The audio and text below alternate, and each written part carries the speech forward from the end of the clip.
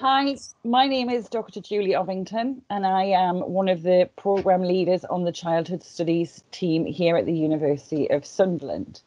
And this recording is being made because we have some great news to share with you, and that we are now open to receive applications for our MA in Childhood and Youth Studies. And I'm joined today by the wonderful Dr. Bruce Marjorie Banks, who is the reason behind the Masters. And if I could just kickstart this off by asking you, Bruce, why did we need to develop the Masters? Thank you, Julie. Welcome, everyone. I would like to give you some background to the development of this Masters of Arts in Childhood and Youth Studies. We at the University of Sunderland have been part of the Early Childhood Studies degree network for over 20 years. We were one of the first institutions in this country to actually develop a Bachelor of Arts in Childhood Studies. We're looking to attract students from a wide range of backgrounds, including education, childhood studies, community and youth work, as well as health and social care, to name a few. Public health, we've had people express interest as well. So what is the Masters actually about, or how is it structured, and what does it contain? The program is 180 credits in total.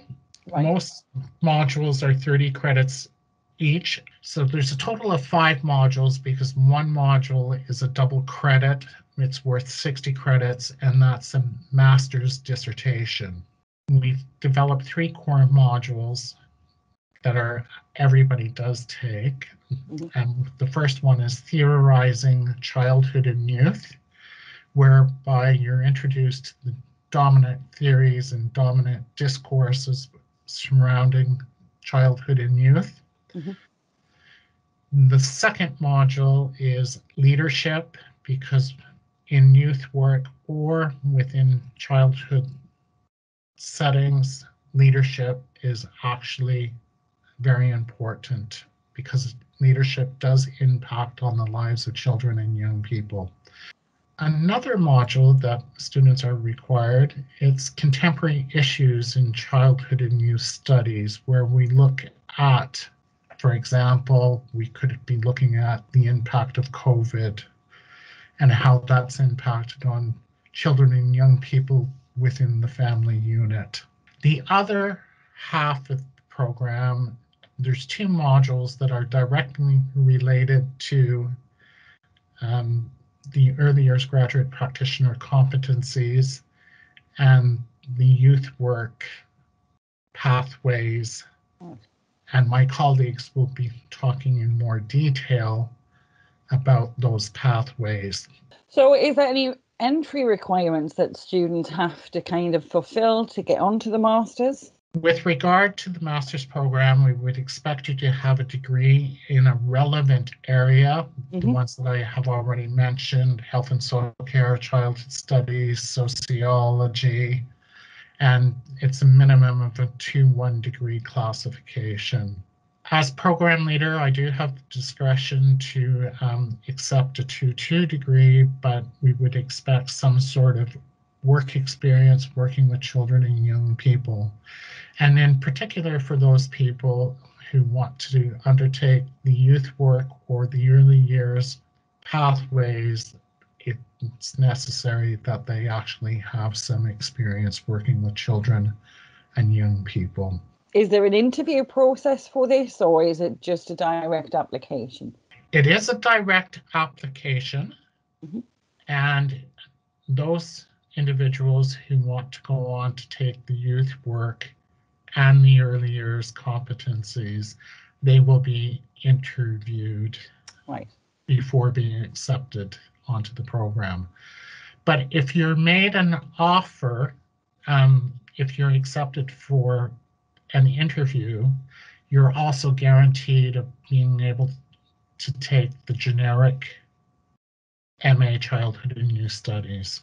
So I know you've kind of explained that we look at contemporary issues related to childhood, we look at issues around youth, we look at theorising all of these and working with the theory. But how are the students actually taught? What is it?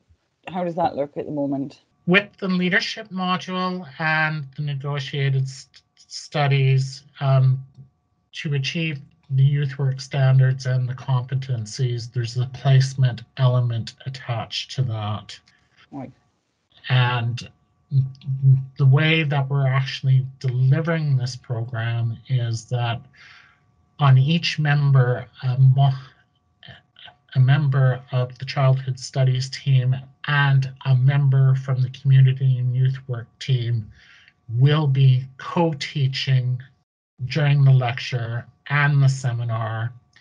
And then we have breakout workshops at the very end where the generic are with one tutor, a workshop for the youth work standards, and a workshop for the early years competencies.